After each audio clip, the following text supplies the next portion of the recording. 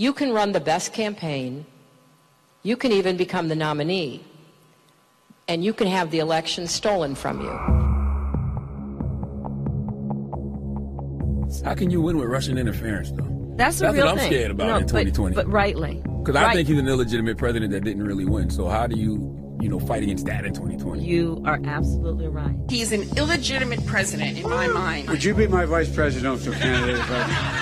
Folks, look, I absolutely agree. Trump didn't actually win the election in 2016. He lost the election, and he was put into office because the Russians interfered. Trump knows he's an illegitimate president. The president-elect, although legally elected, is not legitimate. I don't see this president-elect as a legitimate president. You said you believe that Russia's interference altered the outcome of the election. I do. We have a president who, if in fact it is proven, has been assisted by the Russians and may in fact not be a legitimate president. The one thing that Trump is fearful of when it comes to his being president is that finally we will see how illegitimate his victory actually was. I have an objection. I object to the 15 votes from the state of North Carolina. I object because people are horrified. He's an illegitimate president. Do you believe Trump is a legitimate president? What I believe is that there's no question that the outcome of this election was affected by the Russian interference. There absolutely is a cloud of illegitimacy. So that legitimacy is in question, yes. So that was a very tainted election. And in that sense,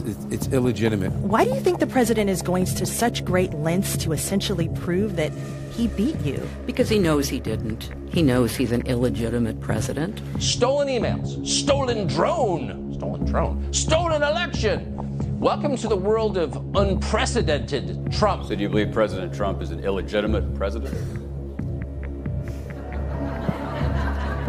Based on what I just said, which I can't retract. The Russian attempt to have the election, and frankly, the FBI is weighing in on the election, I think makes his election illegitimate. There was a widespread understanding that this election was not on the level. We still don't know what really happened, Isaac. I mean, there's just a lot that I think will be revealed, history will discover, but you don't win by 3 million votes and have all this other shenanigan stuff going on and not come away with an idea like, whoa, something's not right here. The outcome of the election was affected by their interference, and now we need to know, to what degree, if any, the Trump campaign was actually in collusion with with Russia. He knows he's an illegitimate president. So of course he's obsessed with me. And I believe that it's a guilty conscience. We actually won the last presidential election, folks. They stole the last presidential election. If Al Gore won that election, I think he won it anyway. Actually, I think I carried Florida. Bush versus Gore. A court took away a presidency. If all the votes were counted in Florida, that Al Gore would be president today and George Bush would be back in office. I come from Florida, where you and others participated in what I call the United States coup d'etat. There's no doubt in my mind that Al Gore was elected president. I rise to object to the fraudulent 25 Florida electoral votes. I must object because of the overwhelming evidence of official misconduct, deliberate fraud, and an attempt to suppress voter turnout. It is signed by myself on behalf of my diverse constituents and the millions of Americans who have been disenfranchised by Florida's inaccurate vote count. The Supreme Court, not the people of the United States, decided this election. Speaking to a Democratic group in Chicago Tuesday, he made it clear he thinks Al Gore was the winner. By the time it was over, our candidate had won the popular vote, and the only way they could win the election was to stop the voting in Florida. Catherine Harris, Jeb Bush, Jim Baker, and the Supreme Court hadn't tampered with the results, Al Gore would be president. The Supreme Court elected the president. 2004, yes. Al Gore won the state of Florida in 2000, although not the presidency. But the Supreme Court tampered? That's a large charge. The Supreme Court stopped the counting of the votes, and if they'd let the count go on, Al Gore would have got the necessary votes. The Supreme Court selected George W. Bush as the president. He was not elected. There is overwhelming evidence that George W. Bush did not win this election. What I observed as a voter, as a citizen of Illinois 4 years ago, were troubling evidence of the fact that not every vote was being counted. I don't think that George W. Bush won the election in 2000 against Al Gore, because I think he probably lost Florida and also that nationwide. If you invite me back on this show in about 8 weeks, I think you're going to learn that Al Gore actually did get all the votes there. The court has been thwarting formation of the popular will, the most spectacular example being Bush versus Gore, where the majority, by a 5-4 vote, enjoined the counting of more than 100,000 ballots in Florida and essentially gave America its first court-appointed president. I think in 2000, everybody thought, well, he did win the election, Al Gore. After the election, when you stole the election, you came back here and said, get over it. No, we're not going to get over it. You know it, I know it, they know it.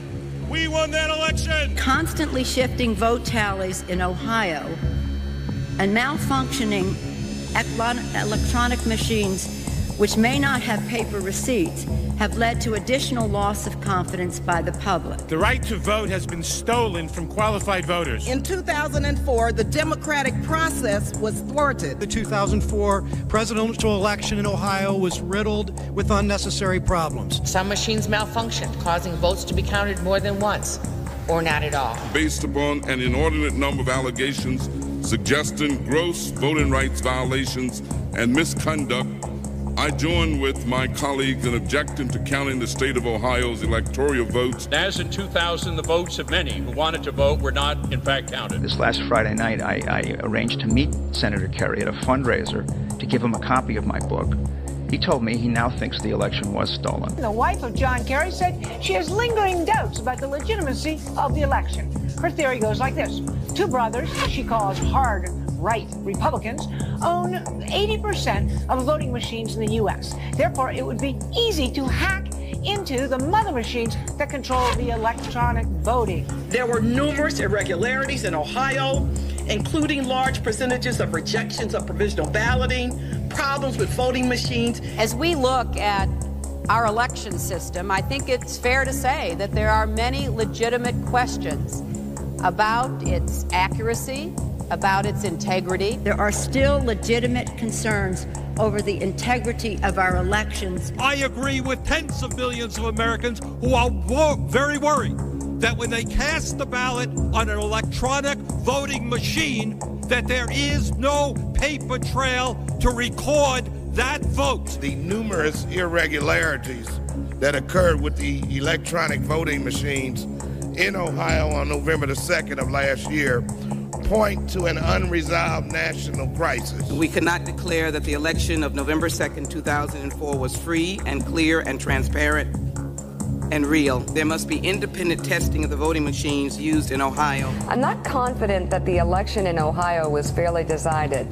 We know that there was substantial voter suppression, and the machines were not reliable. The members of Congress who have brought this challenge are speaking up for their aggrieved constituents, many of whom may have been disenfranchised in this process. Treating today's electoral vote count in Congress as a meaningless ritual would be an insult to our democracy unless we registered our own protest against the obviously flawed voting process that took place in so many of our states. Voters who wish to cast a vote for president or vice president can't approach the polls with certainty that their vote will be counted. One of the most significant problems in Ohio and in many other states was the lack of measures to ensure the integrity of electronic voting machines. In 2004, they caused Democratic voters in Ohio to wait for 8 hours before they could cast their ballot.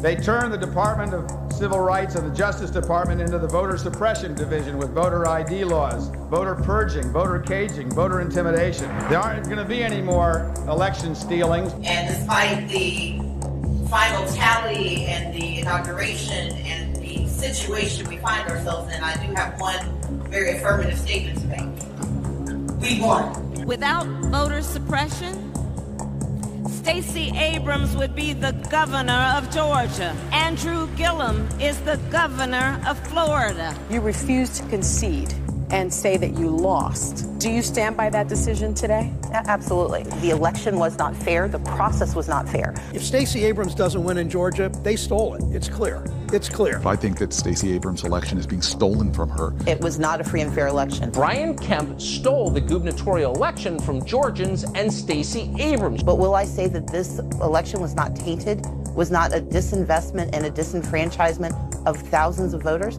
I will not say that.